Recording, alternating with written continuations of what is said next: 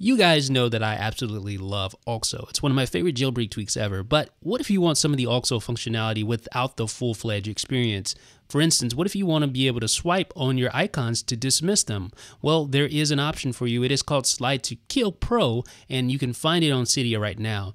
Let's check out some of the settings here for Slide2Kill. You have, well, a kill switch. You have slide sensitivity. You can adjust that. The smaller the value is, the more sensitive your swipe gestures are. Then you have the slide up action and the slide down action. You can actually assign slide up to kill a single, kill all, do nothing, and then a slide down to do the same thing. So I have slide down to kill single and slide up to kill all. I'm sliding down, it kills the single app. So I swipe up on an app, it kills them all, just like that. It is called Slide2Kill. If you want to check it out, head over to Cydia's BigBoss repo. You can download it for 99 cents now.